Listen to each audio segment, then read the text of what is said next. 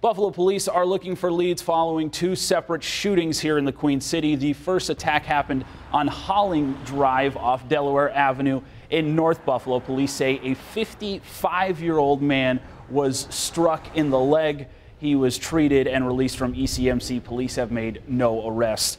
Police say the second shooting happened about 10 minutes later near the corner of Auburn Avenue and Niagara Street. Detectives say a 46-year-old man was taken to ECMC and is now listed in fair condition. The gunman is still on the loose.